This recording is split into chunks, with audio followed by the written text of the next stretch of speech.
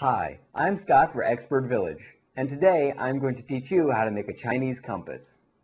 So the next part now, the magnet is probably all set, so we'll just go ahead and put that down.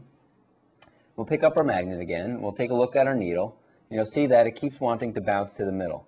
That means that it is ready to go. I don't know if you can see that. Can you see that all right? Yeah. All right, so now it's all set. So we'll go ahead and we'll remove our needle from there.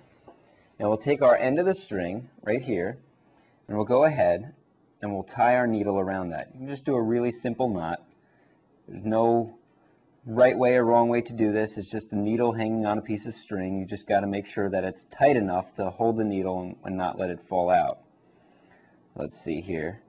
I'm just going to do a normal crossover knot, not like tying your shoes or anything. I'll just throw this underneath here. I'll just pull that nice and tight. And there we go. So now we have that all set. The needle is suspended happily. Be sure to tune in to the other segments of this series to make sure that you can properly follow all of the necessary steps in order to properly finish this project.